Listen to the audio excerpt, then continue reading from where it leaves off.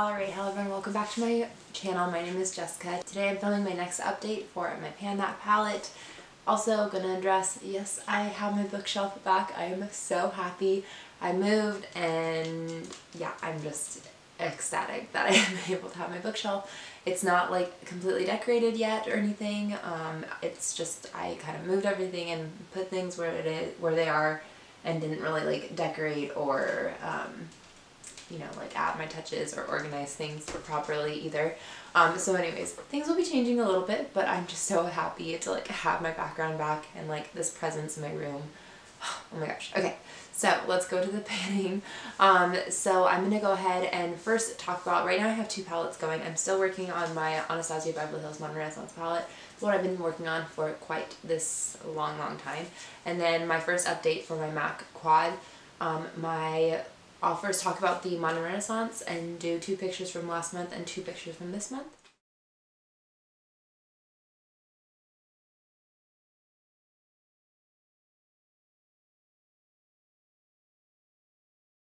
Okay, so I officially finished Antique Bronze, so that meant that I brought in my MAC quad as well. And then, yeah, there's lots of progress in these matte shades. I have Pawn Fresco almost completed, just that side bit. I have Warm Taupe. I've completely taken out this upper corner, and Realgar, I'm still like working on it. The pan is definitely expanded, but yeah, it's still definitely being worked on. And then Raw Sienna, yeah, still again like being worked on, not really concentrating on it. Anytime I use Realgar, I'm putting Raw Sienna like as a transition in my crease. There's like definitely not, like it has the least amount of progress out of all of them. But yeah, I'm still working on it. I've been doing, using this palette like every day for my transitions, and then, let's see, about once a week I've been trying to do like an all matte look with these shadows. So that's helping me really like get through them. Mainly what I've been doing is either having it be all of it Pawn Fresco or all of a Realgar just like blown out everywhere. So that shows the most progress. I think once one of these two is completely used up, then I'll definitely be going on to the other 2 shades, Raw Sienna and Warm Taupe, and doing all matte looks with those ones as well. I'm thinking I want this to be done this month. I don't think it will, just like with the progress that's happening. I mean, there's definitely like lots of movement, but yeah, it's still pretty slow. So I'm thinking maybe 2 more months and then this will actually officially be done. I can't wait for that day. And then I have my MAC quad. I will show pictures from last month and pictures from this month.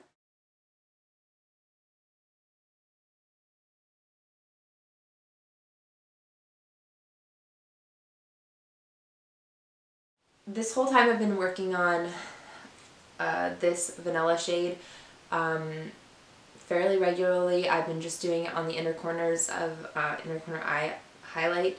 So yeah, that one's definitely still being worked on. I've kind of been, before I was like swirling brush all around, hence the very large pan in the middle. But now I've kind of started to aim my brush at the top corner over here whenever I grab it, just because it's getting like that wide stroke for like a little brush is very like annoying, and I feel like it's getting more product than I need. So yeah, I've been aiming the brush just at the top, or now bottom corner, and yeah, so hopefully I'll be hitting side pan in that soon.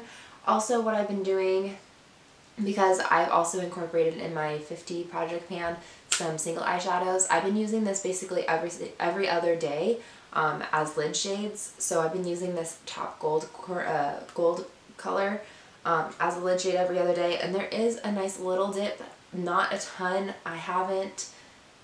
I'm not like rushing to get this done. I really like these, but I also have my other project going and I want to kind of incorporate it. Plus, I mean, yeah, I was thinking about like last year what I did. I know this is taking, the Modern Renaissance is taking a very long time to use up. However, thinking about it as well, I had my 18 and 2018 project going at the same time that I started panning this, and I used up 3 Super Shock shadows and a little trio of eyeshadow while I was also panning this. So yeah, this has 14 shadows. Of course I'm not done with it, but like, yeah. I know I can like pan this definitely within a year. I don't think by the end of this year, but I'm not like rushing it because of that. There's only 4 shadows in here, and basically only 3 shadows in here because this one's like almost used up and I use it for a very specific reason. So I think like I'm taking my time with this, not purposefully, but like because I want to enjoy other parts of my collection as well. So yeah, that's kind of where we're at. I'm hoping next time I'll have a bigger dip in this gold shade. I'm still going to keep using this how I'm using it. I'm really enjoying this palette. The shadows that, the MAC shadows just have such this like crazy dimension to them, and yeah, it's really nice. Oh, and I'm wearing this on my eyes today. So yeah, I'm just really enjoying it.